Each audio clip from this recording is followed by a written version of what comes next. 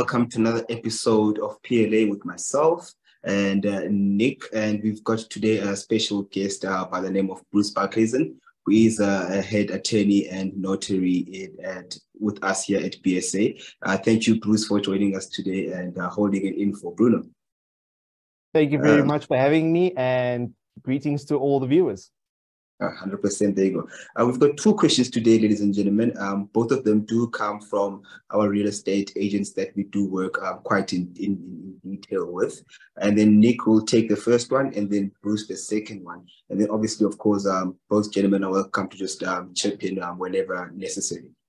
The first one, Nick, is basically from one of our estate agents, as I said.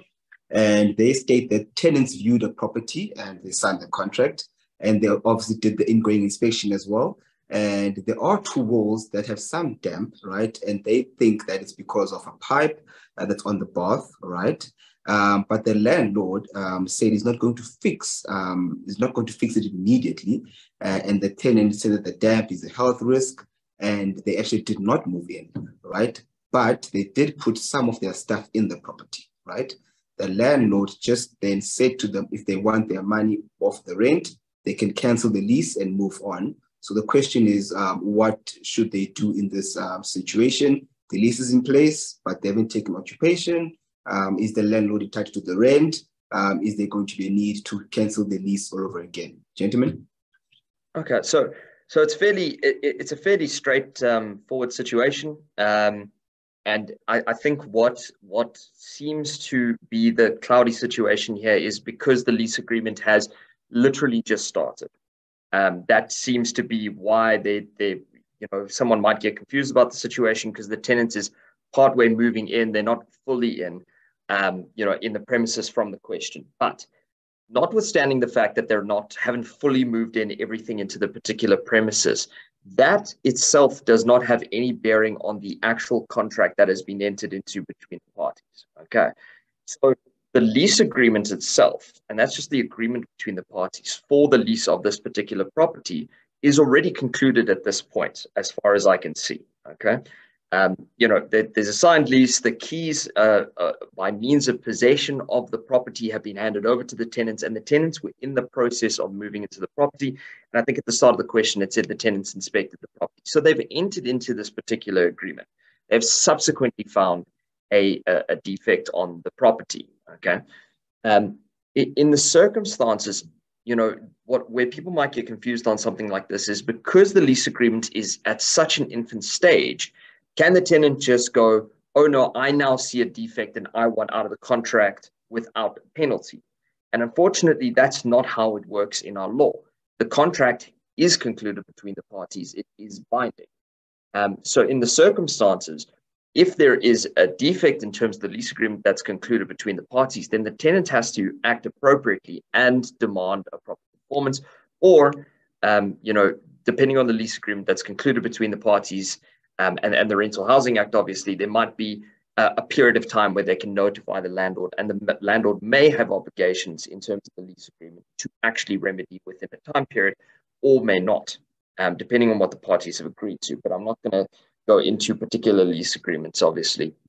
It will depend on what agreement the parties have concluded. But certainly, for the purposes of this question, the tenants cannot simply, upon moving in, sit down and go, oh, well, I see a defect that I didn't notice at the time that I inspected the property, and now I want to walk away and not have any obligations in terms of the agreement. That simply doesn't work in law. The tenants will have to, at the very least, demand performance, demand that this defect is remedied if there is an obligation on the landlord, or alternatively, remember, our tenants, in terms of the provisions of Section 14 of the Rental Housing Act, can cancel a lease agreement at any time with 20 business days notice, subject to a reasonable cancellation penalty. So the tenants could, in the circumstances, also do that if they so choose, but certainly they wouldn't be able to walk away without paying anything, and in particular the first month's rent for that particular property, if that property has been handed over to the tenants for their use. The landlord's position, although he stated it quite bluntly in the question, the landlord's position is in fact correct. The tenants can cancel, but certainly they're not going to get a reduction from rental as a result of this.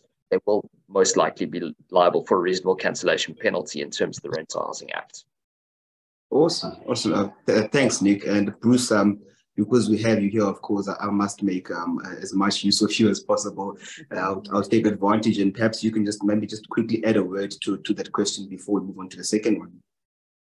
I actually agree with what Nick has actually mentioned, and that is the position. The Consumer Protection Act absolutely affords the landlord the right to claim a reasonable cancellation penalty. The tenant won't be able to avoid that in consequence. And in fact, the landlord may even claim and assert that the tenant's actually in breach of the lease agreement by refusing to take occupation. Most lease agreements have a term to the effect that you may not depart with occupation, save or otherwise is provided for in the lease agreement.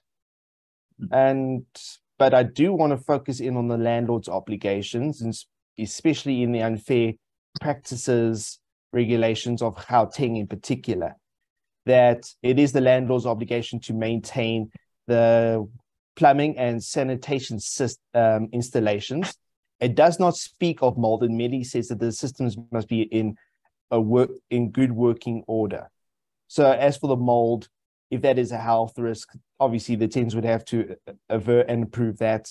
I do imagine that would be rather difficult, and hence the landlord would be in a better position in terms of power should litigation ensue. 100%. Well, there you have it. To our viewers. Thank you, gentlemen, for fully covering that question. Once again, contracts do become binding once you sign them, if of course they're lawful, and one cannot just walk away just because they feel like they're just not happy and they don't want to be part of it anymore.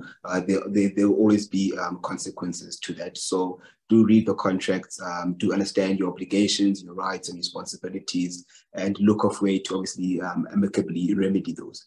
And then we are now going